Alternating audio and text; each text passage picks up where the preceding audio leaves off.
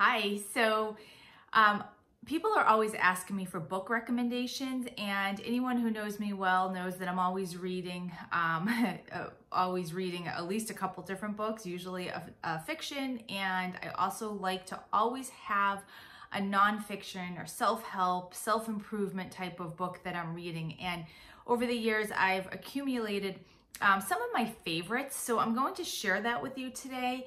And none of these are divorce books, but they are books that really just, no matter where you are in your life, if you're facing some sort of challenge and adversity, they're books that just like really make you feel good and lift you up and kind of make you feel like you can do anything. So this is my stack of books, and I'm just going to share them with you.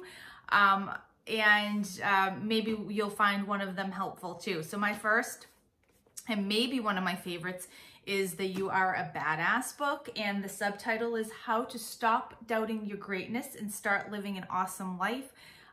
Who doesn't want that? I love this book, and it's just a really easy read. It's funny. It really just taps into everything that's so good as to kind of how to lift yourself up and get through challenges. So that would be my first book on my list. I'm a huge Gabby Bernstein fan, and really anything by her is a good choice. I love her outlook on everything. Now, she is a spiritual person, so that means there's always that part that gets infused into her message, and don't let that scare you off because it's really good stuff.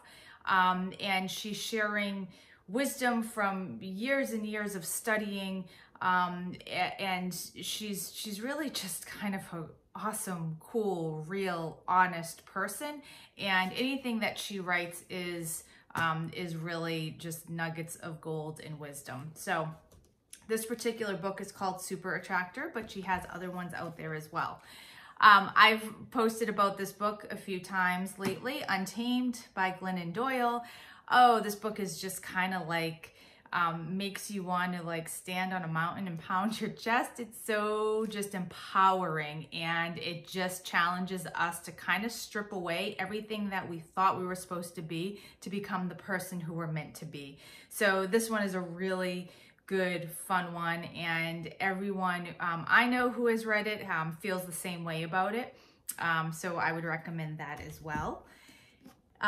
This one is has been one of my favorites that I read lately, called Maybe You Should Talk to Someone. So this author is a therapist who shares her journey of her own therapy as well as her client's journey. And I really think as I was reading it, I could see myself in every single one of her clients. It's a really good, thought-provoking a book that makes you sort of step back and look at yourself and really ask some really hard questions. So that's a great one too. And last but not least is a book that I can't believe it took me so long to read, but I just finished, The 4 Agreements, and this was a recommendation that from actually a few different people. And so I finally picked it up, and you can see it's like super bite-sized and small and thin, and really easy to read. But let me tell you, like, this is a game changer book. Like, this is a life changer.